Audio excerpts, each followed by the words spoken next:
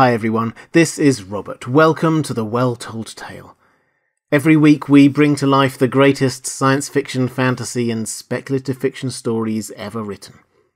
If you'd like to support The Well-Told Tale and get access to some exclusive patron-only benefits, please do consider becoming a patron by visiting patreon.com/thewelltoldtale. There's also a link in the description.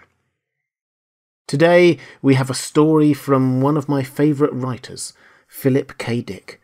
He is best known for his ideas-driven science fiction short stories, many of which have been made into acclaimed movies like Blade Runner, Total Recall and Minority Report.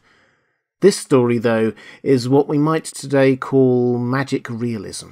It's a more whimsical, if dark, tale.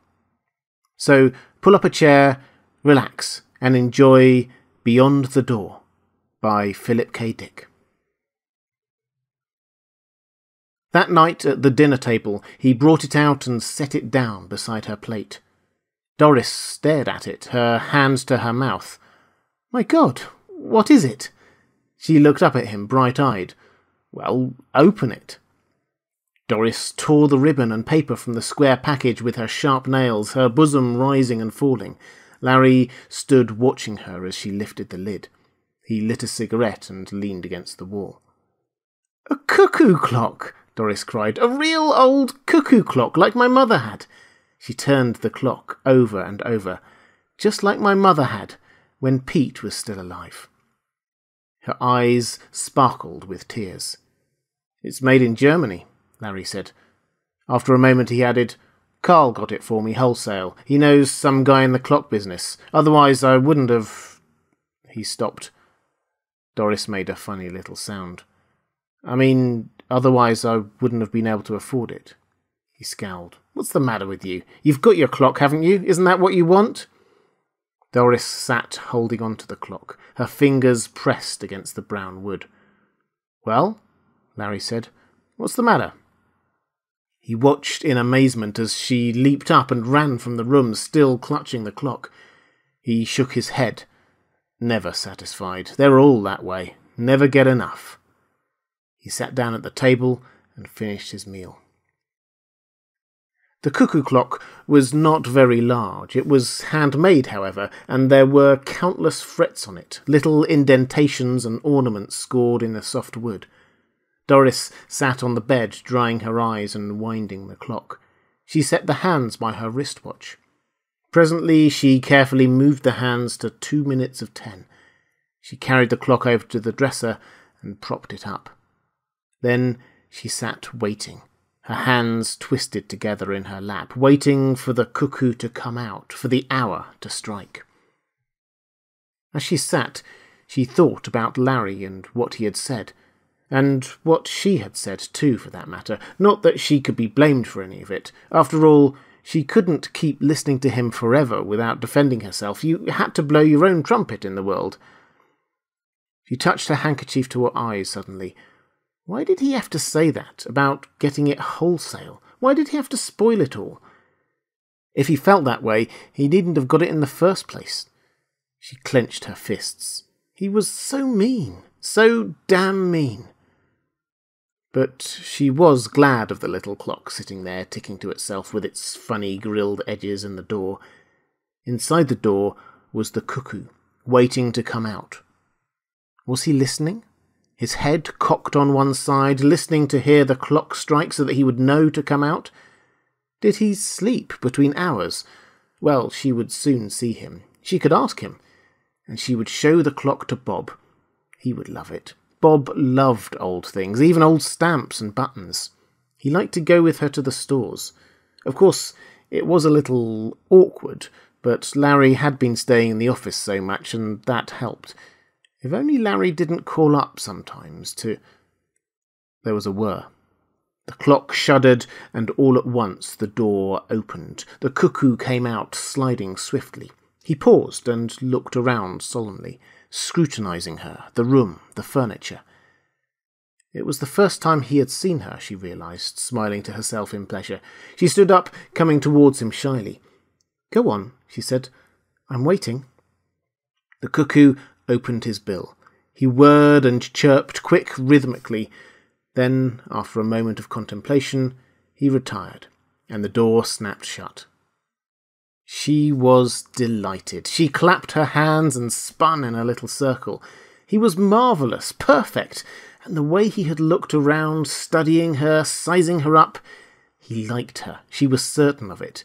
And she, of course, loved him at once, completely. He was just what she had hoped would come out of the little door. Doris went to the clock. She bent over the little door, her lips close to the wood. "Do you hear me?" she whispered. "I think you're the most wonderful cuckoo in the world." She paused, embarrassed. "I hope you like it here." Then she went downstairs again, slowly, her head high. Larry and the cuckoo clock really never got along well from the start. Doris said it was because he didn't wind it right, and it didn't like being only half wound all the time. Larry turned the job of winding over to her. The cuckoo came out every quarter hour and ran the spring down without remorse, and someone had to be ever after it, winding it up again.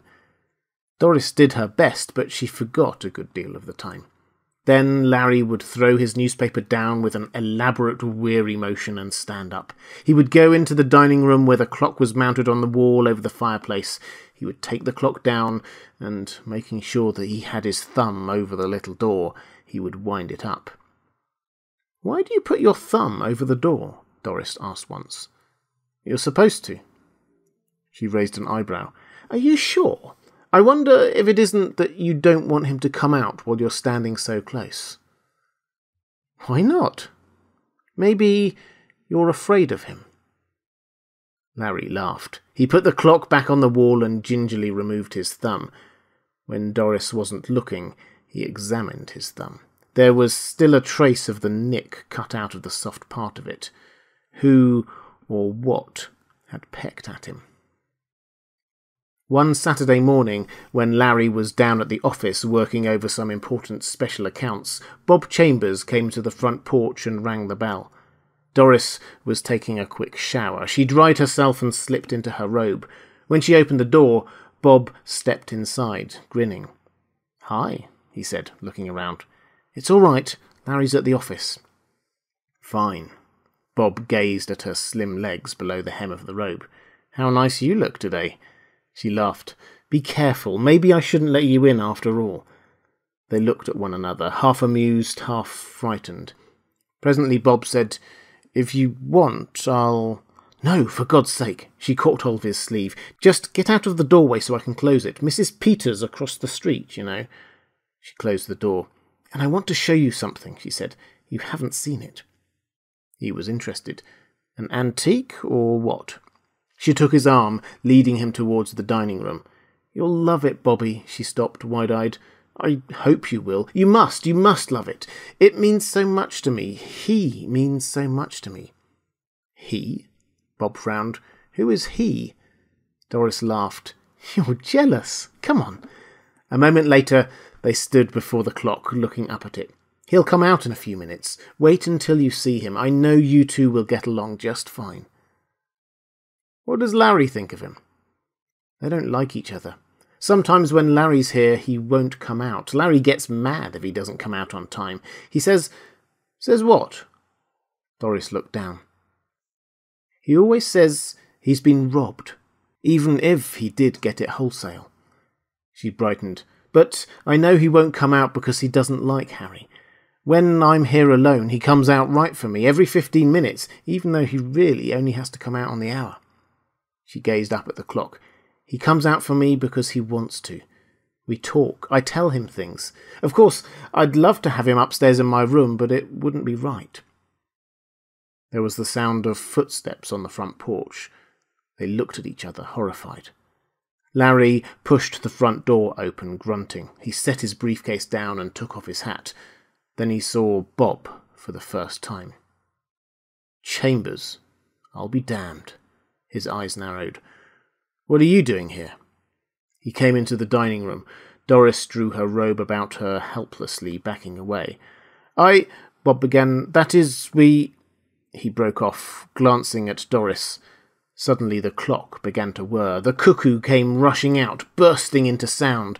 Larry moved towards him. "Shut that din off," he said. He raised his fist towards the clock. The cuckoo snapped into silence and retreated. The door closed. "That's better." Larry studied Doris and Bob, standing mutely together. "I only came over to look at the clock," Bob said. "Doris told me that it's a rare antique and that—" "Nuts. I bought it myself." Larry walked up to him. "Get out of here." He turned to Doris. "You too. And take that damn clock with you." He paused, rubbing his chin. "No, leave the clock here. It's mine. I bought it and paid for it." In the weeks that followed after Doris left, Larry and the cuckoo clock got along even worse than before.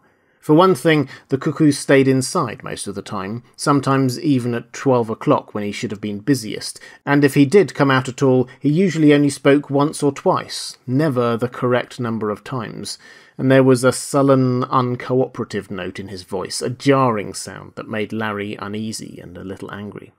But he kept the clock wound, because the house was very still and quiet, and it got on his nerves not to hear someone running around, talking and dropping things, and even the whirring of a clock sounded good to him.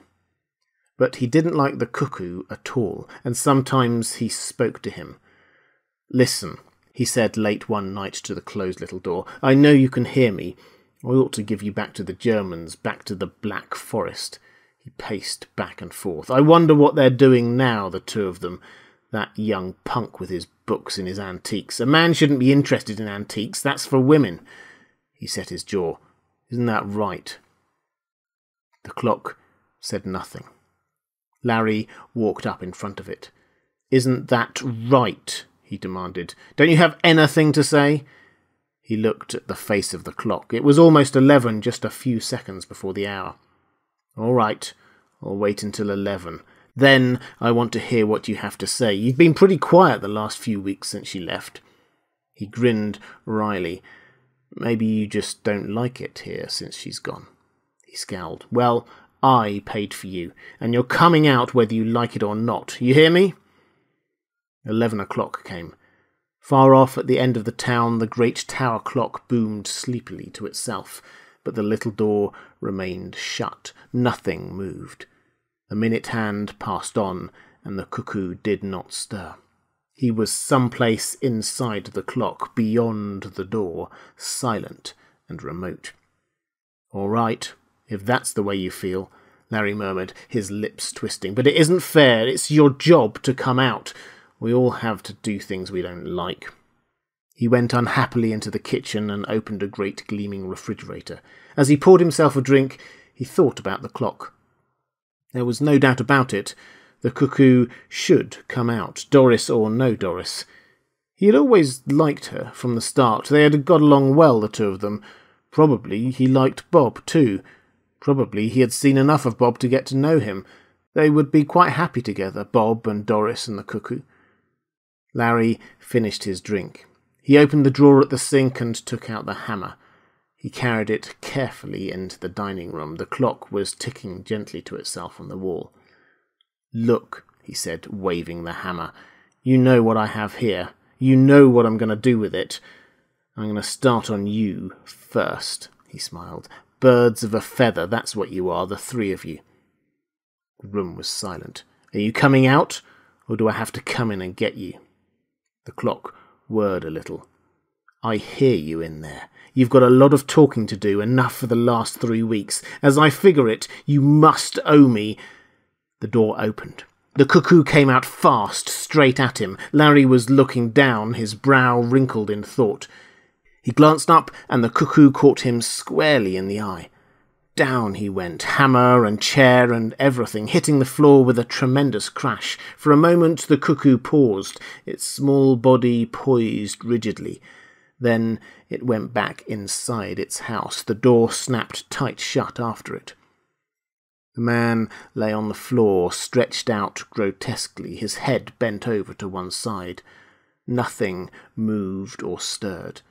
The room was completely silent, except, of course, for the ticking of the clock. "I see," Doris said, her face tight.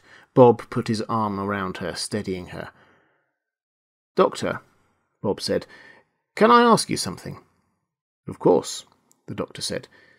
"Is it very easy to break your neck, falling from so low a chair? It wasn't very far to fall. I wonder if it might not have been an accident. Is there any chance it might have been—" "Suicide?" The doctor rubbed his jaw. "I've never heard of anyone committing suicide that way. It was an accident, I'm positive." "I don't mean suicide," Bob murmured under his breath, looking up at the clock on the wall. "I mean something else." But no one heard him.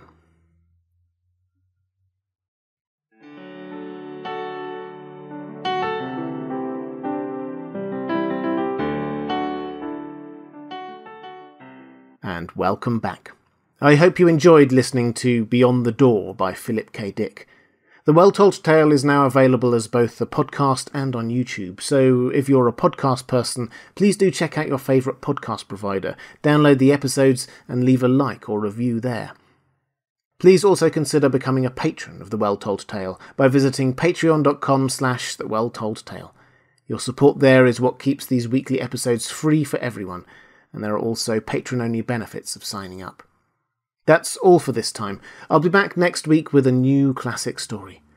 I hope you can join me.